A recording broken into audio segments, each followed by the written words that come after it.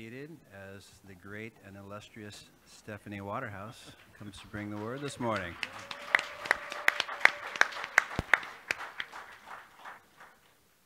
Good morning. There we go. I was excited that they gave me a mic like this today because that means I can talk with my hands. And anyone who knows me knows that I talk with my hands. So I'm going to go ahead and get myself up and moving. You're fine. Weren't they? Oh, the Holy Spirit's thick this morning. Thank you for taking us into the throne room.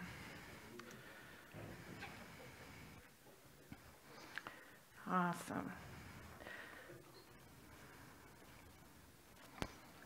All right.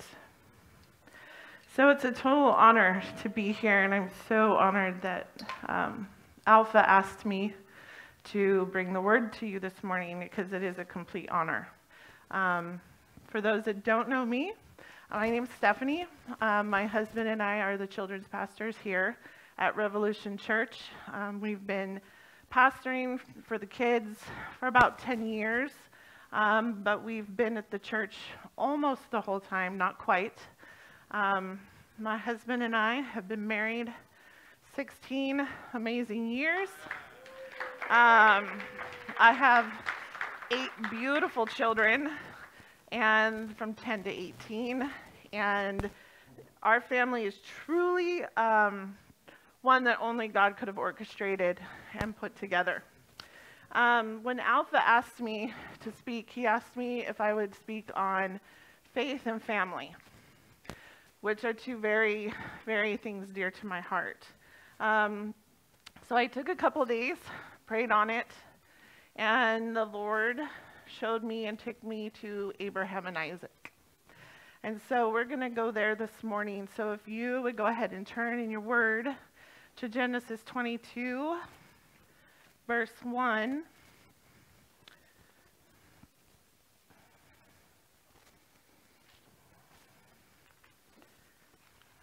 And then we'll go ahead and pray for us this morning. Dear Heavenly Father, we just thank you right now, Father, for the opportunity to get into your word today, Lord. I pray, Father, for the hearts that are here, Lord, that you would just prepare them for the seeds that are about to be planted. Lord, I pray that you would speak through me, Lord, and you would just touch each and every one exactly where they need to be met today. Father God, we pray for those that couldn't be here today, that you would meet them where they are, whether that's sick or they're needing to just stay home for protection. Lord, that you would just meet them right now through the video, through the camera, Lord, and you would just touch their hearts in their homes. Lord God, we thank you for this time together. In Jesus' name, amen. So in Genesis 22, it says, sometime later, God tested Abraham. He said to him, Abraham, here I am. He replied, then God said, take your son, your only son Isaac, whom you love, and go to the region of Moriah. Sacrifice him there as a burnt offering on one of the mountains I will tell you about. Early the next morning, Abraham got up, saddled his donkey. He took with him 2 servants and his son Isaac. When he had cut enough wood frame, there we go. I'm not sure. We'll bring it up here then. When he cut enough wood for the burnt offering, he set out for the place God had told him about. On the 3rd day, Abraham looked up and saw the place in the distance. He said to his servants, stay here with the donkey while I and the boy go over there. We will worship and then we will come back to you. Abraham took the wood for the burnt offering and placed it on his son Isaac, and he himself carried the fire and the knife. As the 2 of them went out to gather, Isaac spoke up and said to his father Abraham, Father. Yes, my son, Abraham replied. The fire and wood are here, Isaac said, but where is the lamb for the burnt offering? Abraham answered, God himself will provide the lamb for the burnt offering, my son. And the 2 of them went out together. When they reached the place God had told him about, Abraham built an altar there and arranged the wood on it. He bound his son Isaac and laid him on the altar. On top of the wood, then he reached out his hand and took the knife to slay his son. But the angel of the Lord called out to him from heaven, "Abraham, Abraham." "Here I am," he replied. "Do not lay a hand on the boy." He said, "Do not do anything to him. Now I know that you fear God, because you have not withheld from me your son, your only son." Abraham looked up, and there in a thicket he saw a ram. Caught by its horns, he went over and took the ram and sacrificed it as a burnt offering instead of his son. So Abraham called that place, "The Lord will provide." And to this day it is said, "On the mountain of the Lord it will be provided."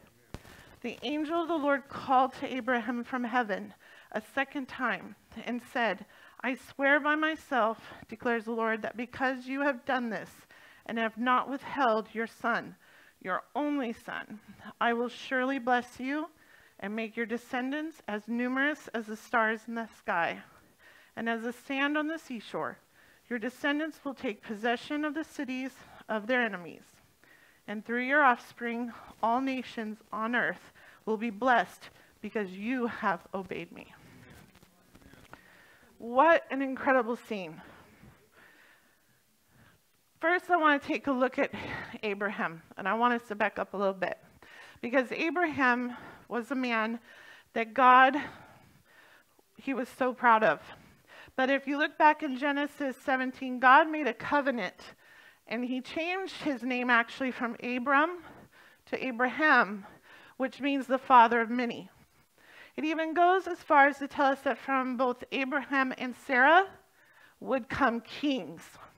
So if you look back, our Savior, our King of Kings, comes from the line of Abraham.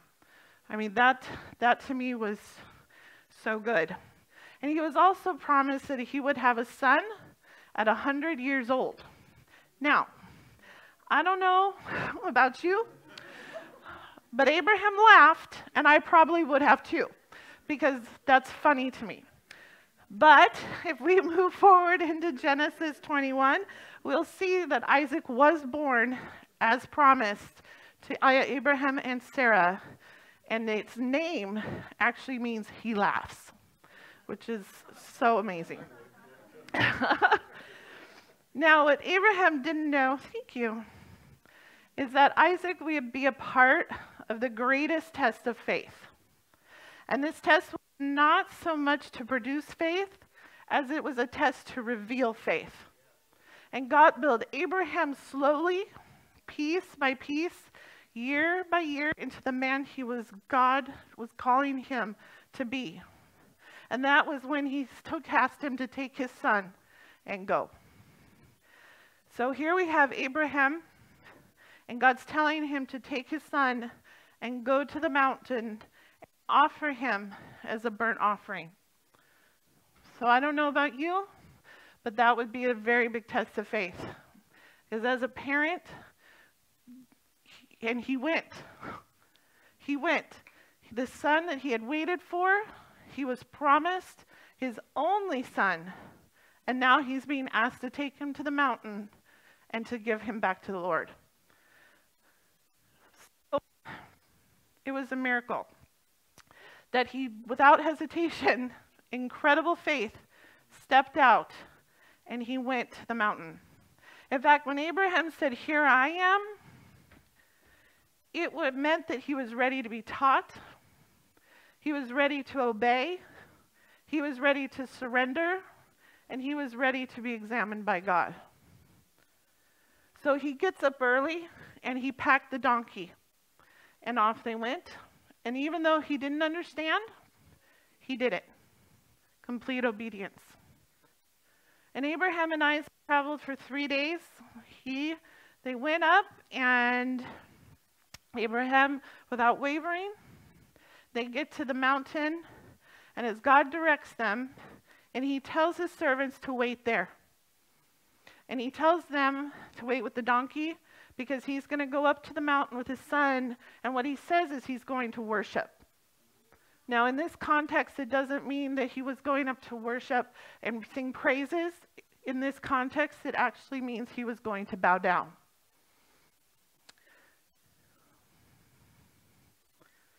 So he's heading up.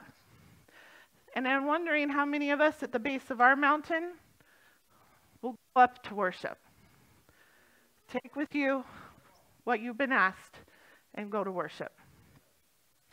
Because sometimes when it's being asked of us to offer our one and only Son, it's truly that step of faith. So they go.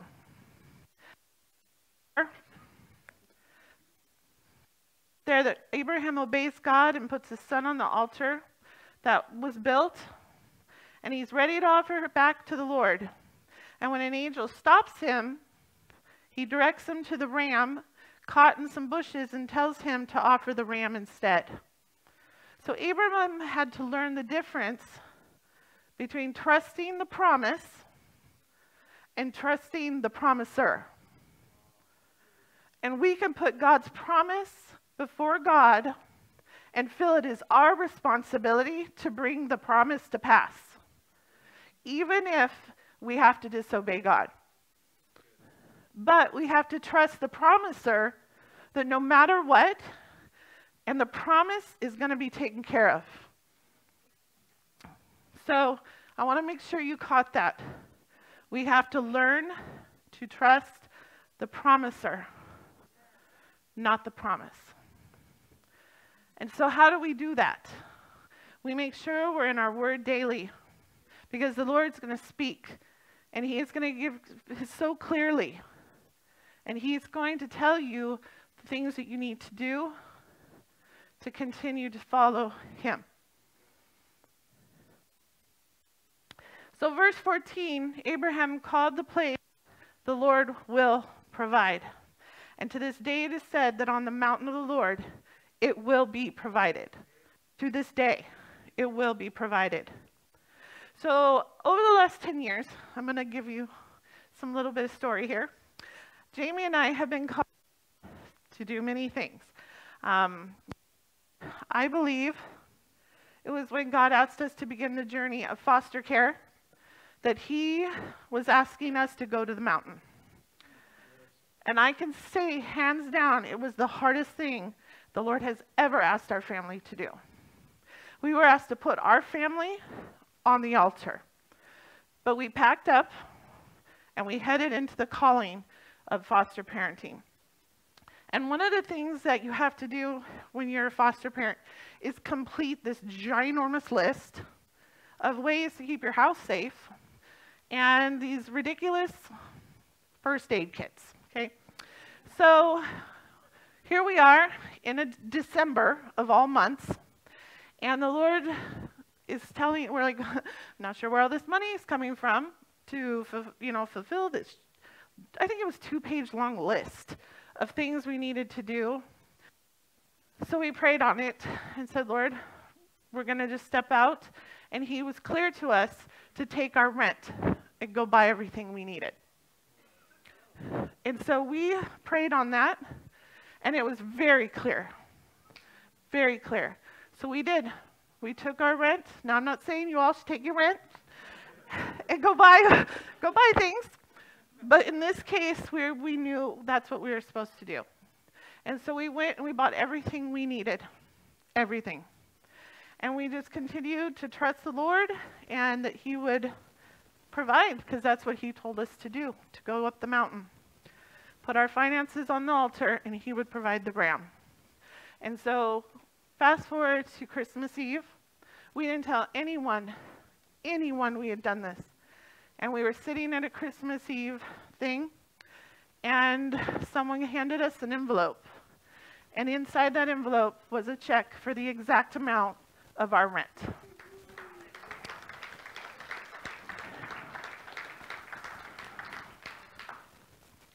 Now, anyone who tells you that being a foster parent or an adoptive parent is easy is not being honest with themselves.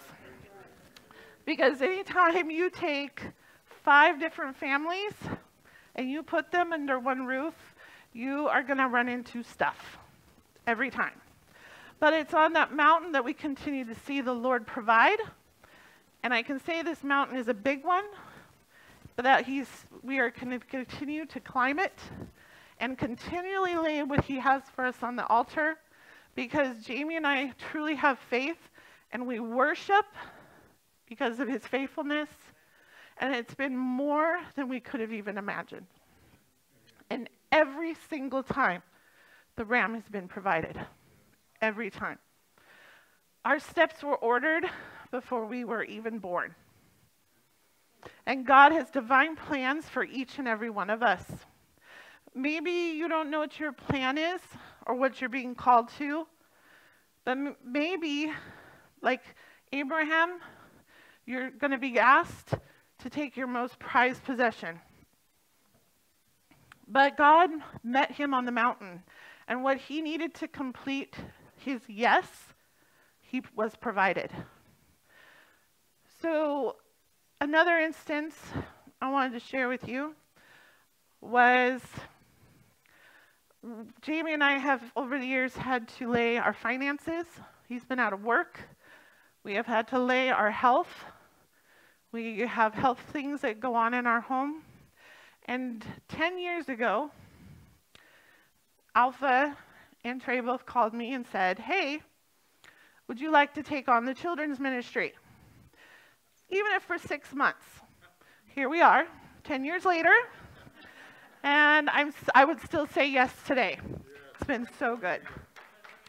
But I had never done anything like this before. I had never done anything like this. But I said yes because I knew that's what God was calling me to do. And ministry is hard, and ministry is messy. It is not easy. But kids' church was going great. It has been going so strong. We have an amazing team. We are moving along. We've been doing camps, VBSs, and then last March, my family and I decided to go on vacation, and when we returned, COVID hit.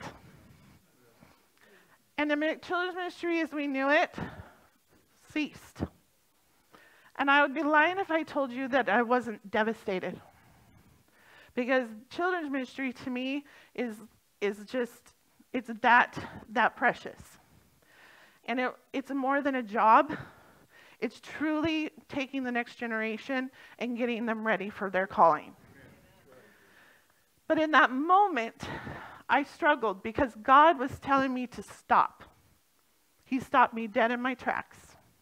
And he told me to take my children's ministry and take it up the mountain. Because he was going to ask me to lay it on the altar. Because he was going to provide what I needed for the next season. And children's ministry as we knew it was done that day. But he gave me something better. And I believe when we come back, it's going to look totally different. Because it can't look the same. We can't look the same. We have to be ready for what he's calling us for.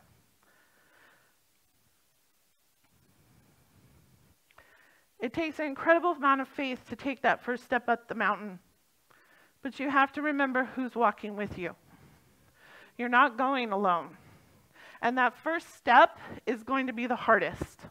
I guarantee it. But we need to keep our eyes fixed on Jesus. And that's hard sometimes with the noise. But what I like to picture, and when I was writing this, the Lord gave me this vision of Father as he cups his children's face. And he says, look at me. Don't look left, don't look right, but look at me. And keep your eyes fixed right here. Because if you keep your eyes fixed right here, you're going to be able to walk that mountain. So I believe it's not coincidence that you're here in the year 2020. It's a tough year, to say the least. It's been a tough year. But we're here. And our children are here. And the Lord has created you and placed you here for today. And he's preparing you for the calling to get ready to go up the mountain. He's setting his stage as we speak for his return. And we're a part of that. Every single one of us are a part of that. And it's time for us to say yes and go up the mountain and take to the altar what it is he's asking us to lay down. And he's asking us to have great faith. But he's asking that faith is only the size of a mustard seed. It's not this giant faith. It's this big. He's asking us to have great faith in this point in history because it's going to take people with great faith to do the things he's going to ask us to do and that he's asking his church to do. So my calling during this season isn't going to look like your calling because we're not all called to the same place. The Lord's calling you to your individual place based on the gifts that he's given you. So we're not going to all go up the same mountain. But it's time to step out towards the altar. And when you do step out to the altar, he's going to step on the scene. And he's going to tell you to pick that up because I'm here with your sacrifice. So my current mountain, because I don't have enough, is I have had the absolute pleasure of walking with multiple families in our body during their distance learning. And I know that most people wouldn't touch that with a 10-foot pole. But I am so honored to be in their lives, to be with these children on the daily basis. But the thing that the Lord asked me to put on the altar, and you're going to laugh, is my sleep. Because anyone who knows me knows I love my sleep. My friends tease me about it all the time. I am a late sleeper. I've trained my children to all sleep late.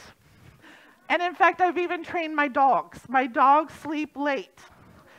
So that when the Lord said, I need you to go walk alongside these families, he wasn't kidding that it was going to take my sleep because I'm literally from 4:45 till 9 o'clock at night. I'm going. I pick up kids in my way. I'm helping with their distance learning. I'm walking with parents who have decided to homeschool their children, and it has been hands down the greatest thing I've ever done.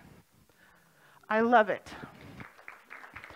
But when my sleep hit the altar, the Lord gave me that ram, and I get sleep, but it looks different. So he's given me my sleep, just differently.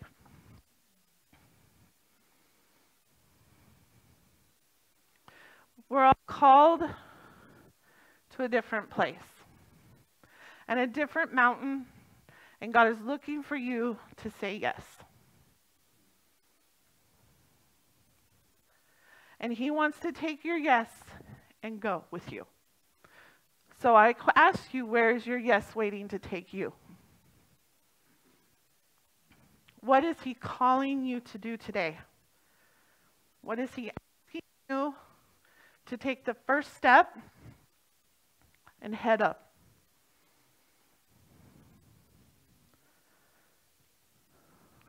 We got to have faith. We got to lay it down.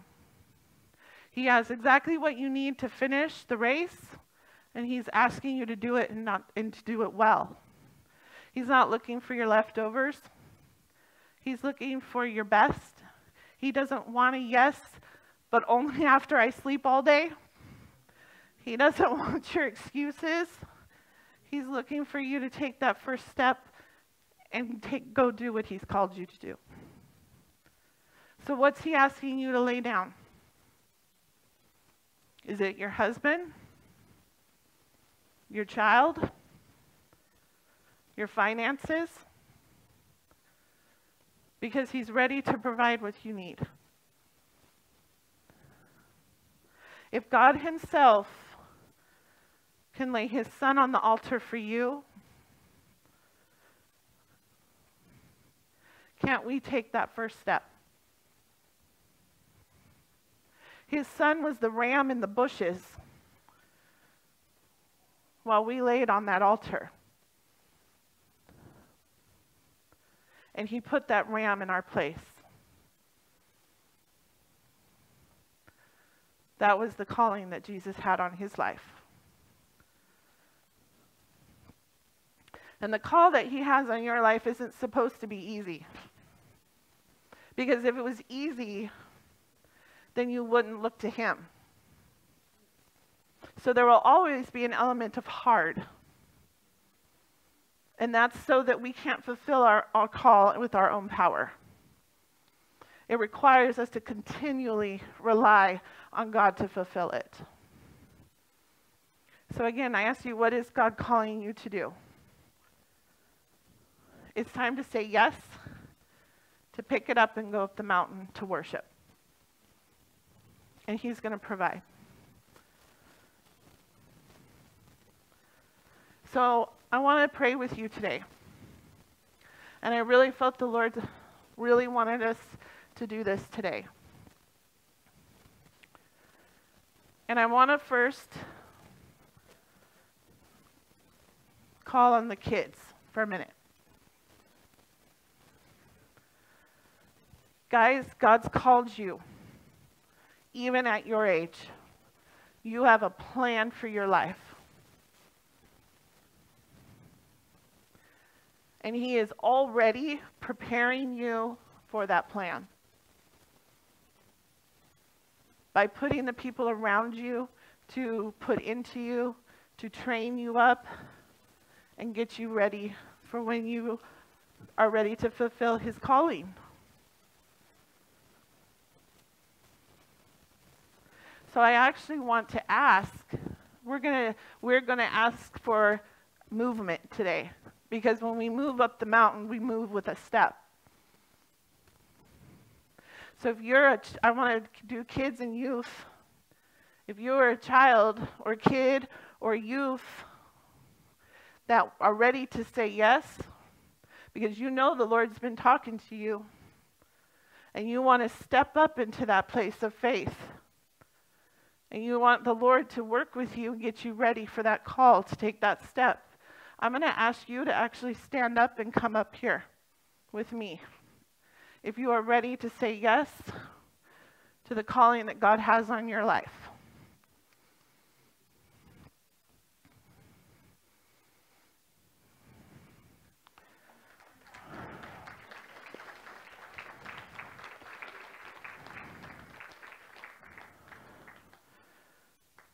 So now I'm going to tell you that it's you guys. Because I know the Lord's talking in this time and for this time. He's preparing you in your life even now. And he's speaking to you as you're sitting here, confirming what you already knew. There's not a calling that's too big or too small. It's going to be just right for you. So God's asking you to fix your eyes on him. Look into his face. So if you're ready to make that step today, I want you to go ahead and stand to your feet. And I'm going to ask you to move into the aisle.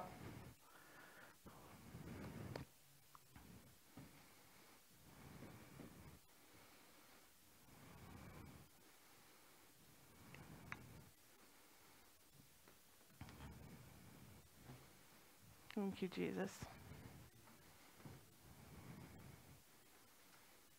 If those around them, stretch your arms out because we're going to pray over them right now.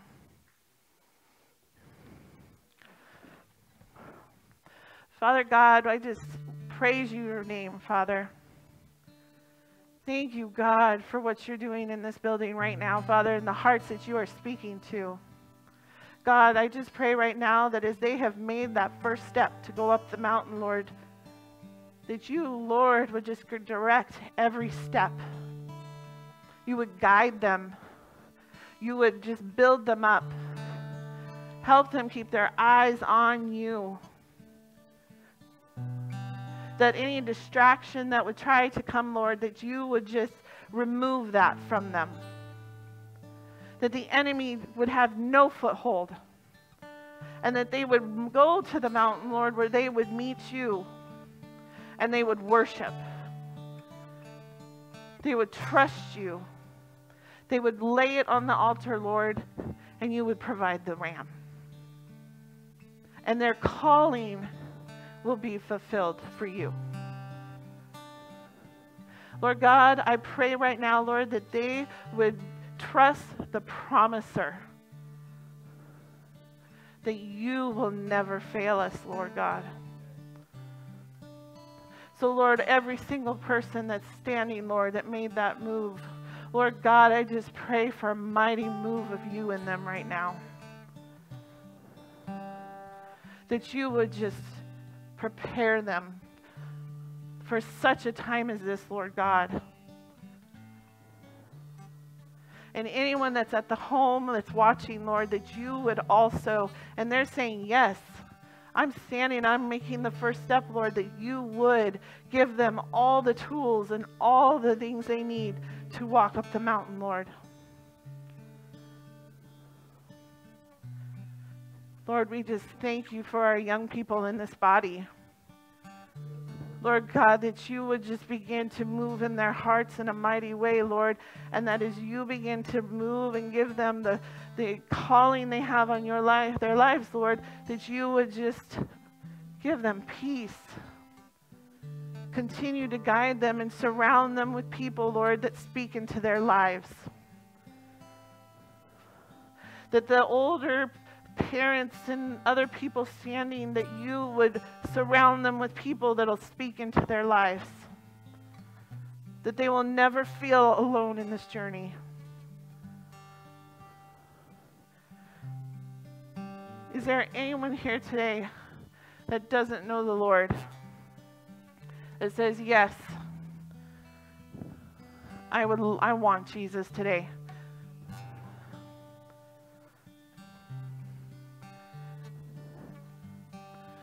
Lord God, we just thank you for this time together. Lord God, we just thank you for this opportunity to hear your word and come into your presence. Now, as we go today, Lord, I just pray, Father, that you will continue to meet every need.